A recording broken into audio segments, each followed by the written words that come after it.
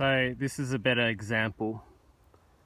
What I've done here, the back is tapered, the front is tapered, and the two sides are tapered. Now, when I hammer this in, the bark there is going to split apart and it's going to expose that little bud there. I only leave another bud on top.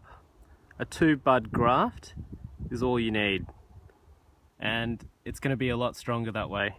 If you have 3, 4, 5, you're not going to get anywhere because all those buds want to burst and it's going to drain too much energy from this graft.